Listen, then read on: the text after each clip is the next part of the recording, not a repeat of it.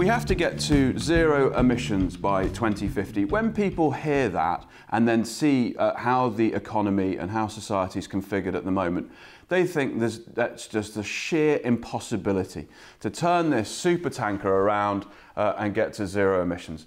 How do you begin to address the cynicism in the hearts and minds of a lot of people who think that that's totally unobtainable? Well, yeah, so I guess the first thing to say actually is that the challenge is much more difficult than even that. So the 2050 goal is the one that we've all become aware of, but it's crucial to understand this is a global objective, a global target.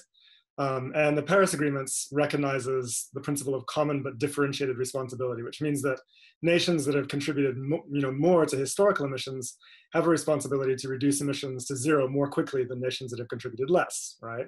So we know that the nations of the global north are the ones that are primarily responsible for the vast majority of excess emissions that are driving climate breakdown.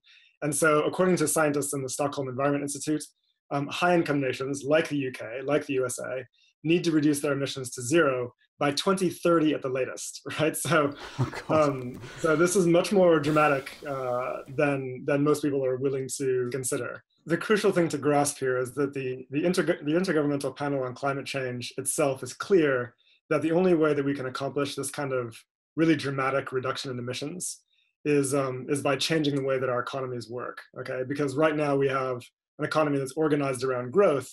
And the problem with pursuing growth is that growth entails and requires increasing energy use, right? And the more energy that our economy uses, the more difficult it is to cover that energy with renewable alternatives in the short time we have left.